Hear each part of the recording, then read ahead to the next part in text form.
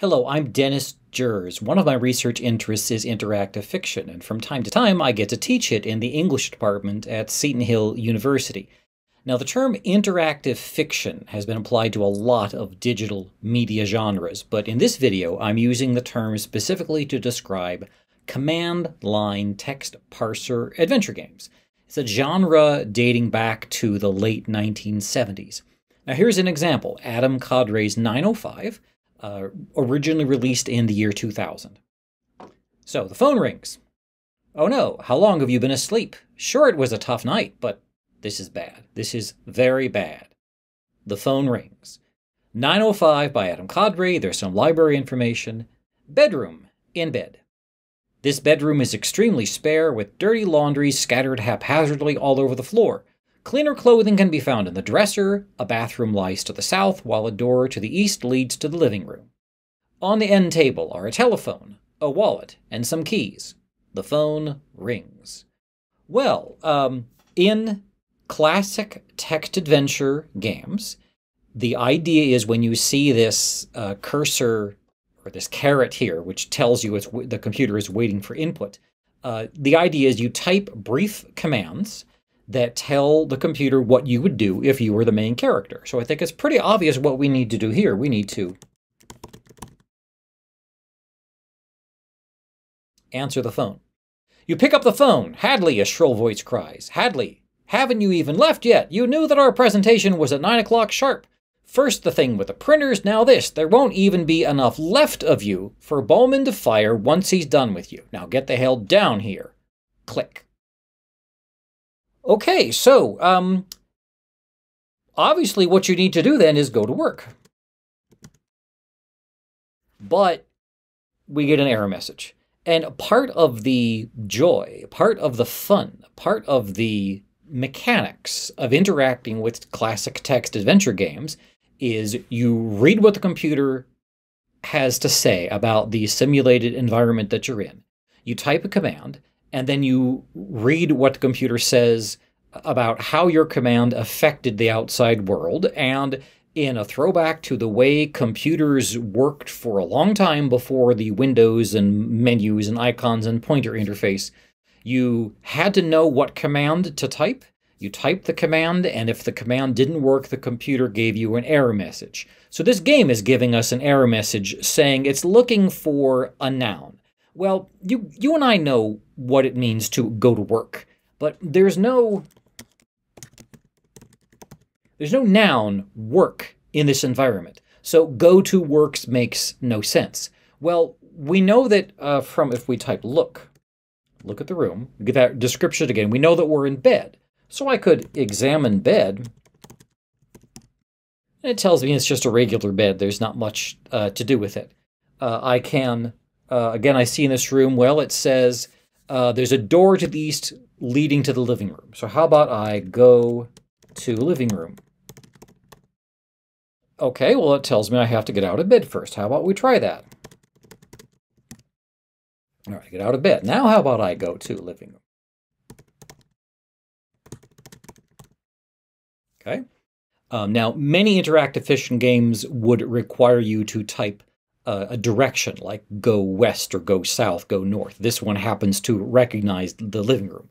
So good on you, Adam Cadre, for putting that detail in this game.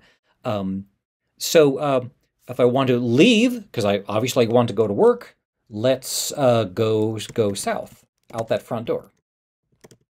Okay, front door is closed, okay? How about I open the door?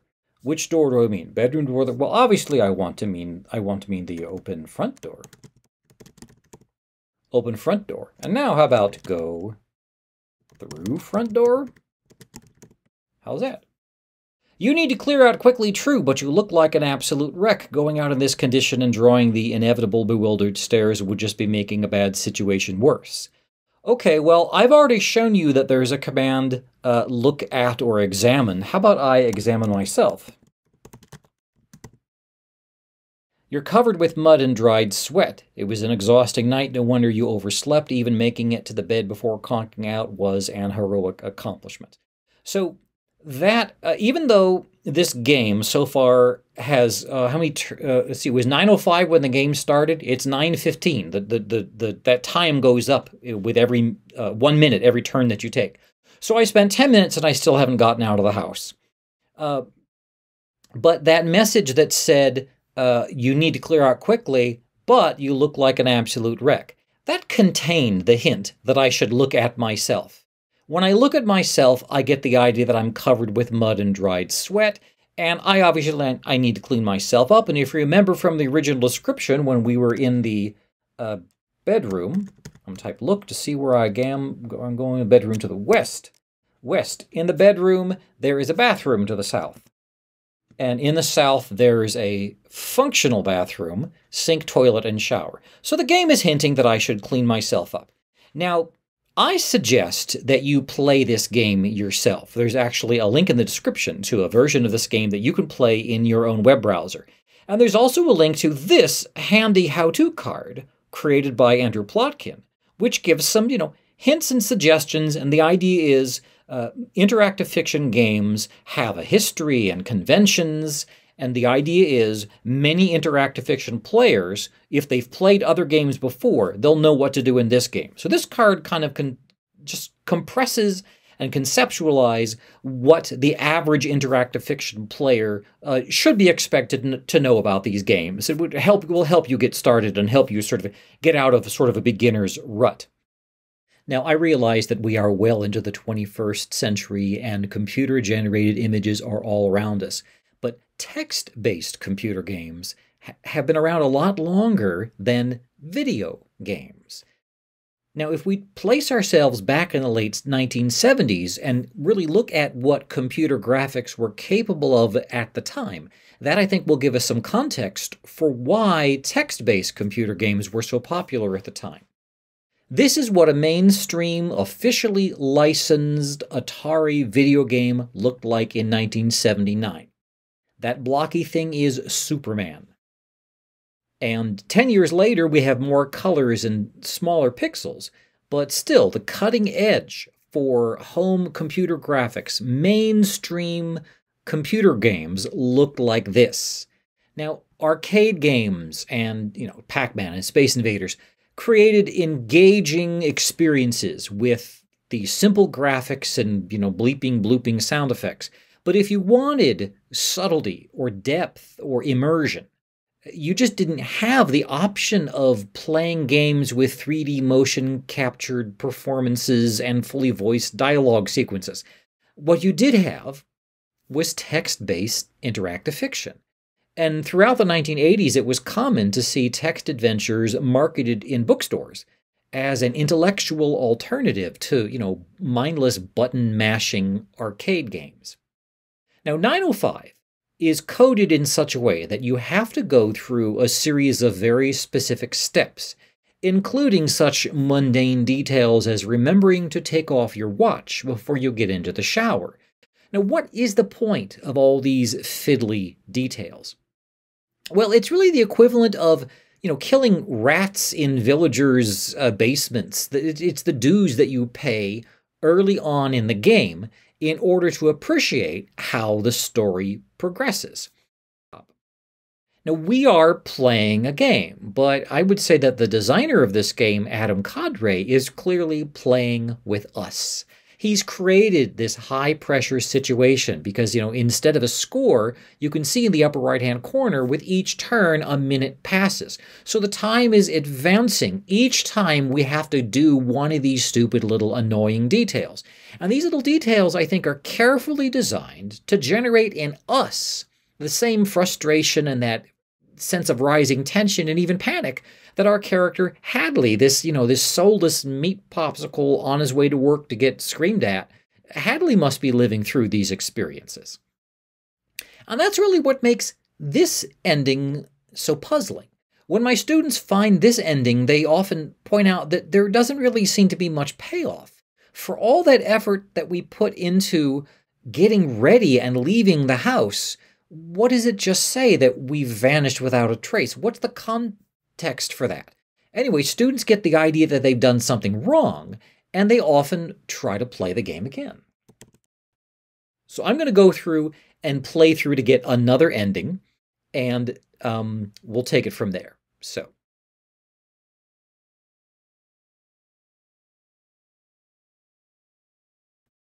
Okay, so we've skipped ahead, and I've gotten us to Loungent Technologies. I've gotten us in with the ID card that was in the wallet. I'm near a cubicle that is marked simply Hadley. So how about I enter the cubicle, and we see a form, a pen, and a note. Well, how about I read note? It tells me, sign the form, return it to me immediately, MB. Okay, well, signed form. I'm not holding a pen. Well, fortunately, there's one right in front of me. Take pen, sign form. I better take that form. I'm going to exit my cubicle. The door is to the west, so I'll go to Bauman's office, and you walk into Bauman's office and, smiling, hand him the signed form. Bauman asks, "Who the hell are you?" The jig is up. You try to make a break for it, but Bauman calls for security, and the guards wrestle you to the ground before you could make it back to the car. Press a key to continue. Okay, so well, what's happened here? There's a little pause in this game. We have to hit the space bar when we finish reading it, and we get the big finish. A burglar broke into an East Las Mesas home, killed the owner, and stashed his body under the bed, put his possessions in the trunk of his car, and then fell asleep. Woke up the next morning, went to his victim's office, and tried to do the victim's job. Here, let's restart. And on the very first turn, instead of answering the phone, how about I look under bed? Under the bed, you see the corpse of the guy who owns this house. And if you notice, on that end table, it's a wallet. It's not your wallet. They are some keys. They're not your keys. I'm not in my bedroom. I'm just in bedroom. Let's open that wallet.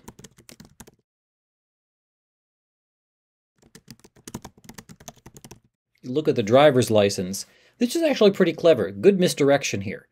Driver's license photos are generally far from flattering, and this one is no exception. But this photo looks a lot better than you look now. The phrasing, it's open-ended. Obviously, it's not a picture of you. Anyway, there's a lot of clever misdirection in this story.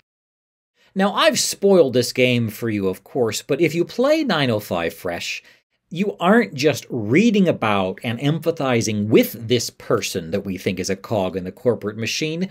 You've answered the phone. You've entered into this person's world. You think you are reasonably. You're taking cues from your environment, and you reasonably expect you're supposed to be role-playing Hadley, not Hadley's murderer. Our imagination fills in so many details. Now, when I have students play this game during a class, I often hear laughter and sometimes groans and exclamations in ways that I never really hear from students when students are reading, Poe's first-person horror stories. There's something about, being the murderer and not knowing it that surprises people. Now, I think a talented flash fiction writer could deliver a disorienting surprise like this, but 905 works in part because of its duration. That is, it's like an extended pun or Shaggy Dog story, or earlier like, level grinding by killing rats in people's cellars. Anyway, there's an extremely long setup that places us, the player, into an environment where we're, following these cues that encourage us to behave in the way that makes the story work. Now, interactive fiction does not have to play with our minds this way, but I have heard from students who confess that when I give them a hypertext interactive fiction work, they will just click randomly in order to get to the end of the story. But a text adventure game doesn't work like that. If you don't type the right words, the game won't progress. Now, an interactive fiction game can have, perfectly conventional story or the thinnest of stories to connect a series of puzzles or no narrative story elements at all. And you can explore some of this variety at the Interactive Fiction Database, link in the description, where you can choose games according to tags such as steampunk or interpretations of Alice in Wonderland. or you can browse for lists such as IF recommended for beginners. Now, the 2021 Interactive Fiction Competition had 71 entries. Many of them are hypertext, but a lot of them, are, including the contest winner last year, were these traditional command line text adventure games that have a history going back to the 1970s.